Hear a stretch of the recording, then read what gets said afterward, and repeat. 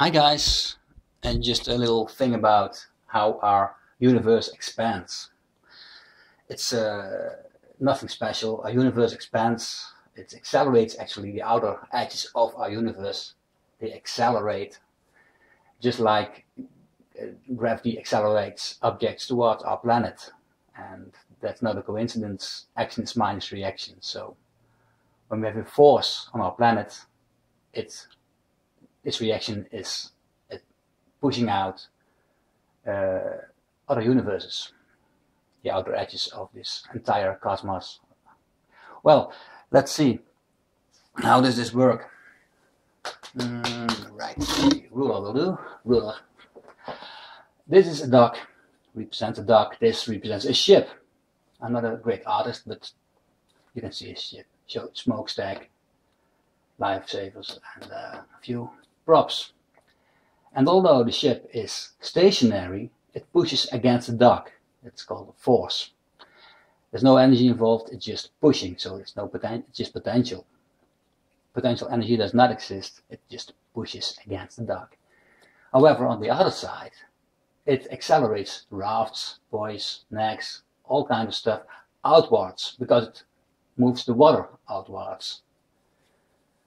So the surrounding objects are pushed out to sea. And that's not that complicated. Now we have again a dock, stationary dock, because the ships are pushing from all sides, so the dock is stationary, practical stationary. Almost. The ship accelerates large bodies of water whilst being stationary. The same thing as before, but now we have 8 ships. They accelerate water outwards. Slow water comes in, probably from beneath or the sides, but slow water comes in, fast water moves out, so the water outside, going out, has a bigger impulse. This is our planet, it's the same thing, exactly the same thing. This is our planet, and we have all those nucleons spinning.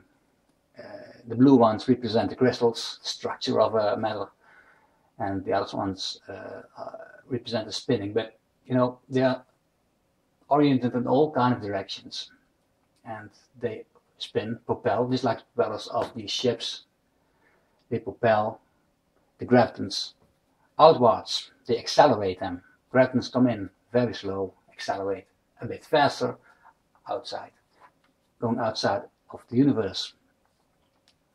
Now there's a small thing here about time dilatation. We have the reference time on Earth, this is our time. When you have a satellite orbiting the planet close by, it has to go fast, because if it doesn't go fast, it will plummet down to Earth. It has to be in a balance of being pulled out to Earth and having a centripetal force within that balance. So if you have a satellite, if you want the satellite to be stationary, pointing at one point on this planet, it can't be close by, because then it would plummet down to Earth. It has to move pretty fast on in a bigger orbit. So it moves fast. The time there differs from Earth, because over here the gravitons are accelerated, and here the fast gravitons are diluted. So Earth accelerates gravitons, and gravitons are all around. So over here they get diluted. Time slows a bit down. And another thing, compared to Earth, because we have lots of fast gravitons here, less gravitons going fast here, so time slows down. And there's another reason why time slows down on a satellite, and that's its tremendous speed it needs to circle our planet. So there are two factors slowing it time down on a satellite. But I was talking about the expansion of our universe. Ships pushing against the dock, pushing out bodies of water. Matter pushing against Earth, pushing out bodies of ether. Yes, the ether does exist. Well, next picture. Are you sure this is the next picture? Let me see. Yes, it is. This picture, this represents the galaxy, and those represent outer galaxies. And as we all know, if you swim against the tide, you will lose. And that's actually what happens.